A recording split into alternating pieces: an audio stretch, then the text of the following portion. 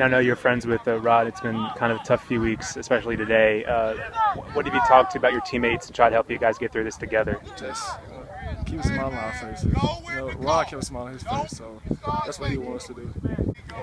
I guess in terms of the last 2 weeks have been tough. So have you talked to the coaches? All how helpful have they been during this whole process? I actually saw my coach cry for the first time today, and that really hurt me to see them actually cry, because that let me know that they really care about us.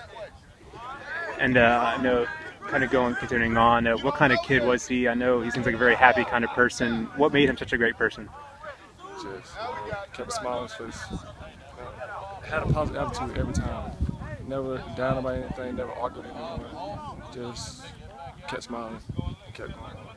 I know it was a tough day for Burke County family today. What do you kind of tell your team? Well, it's pretty standard procedure. We had a lot of people from this community, whether it be clergy or counselors from our school or other schools, come in, and we made them available to not just the athletes but to the student body as a whole. And we met this morning. We just talked about pushing on and making sure that we uphold what each man in this program stands for. We know how hard Rod worked. We know how hard each person here worked.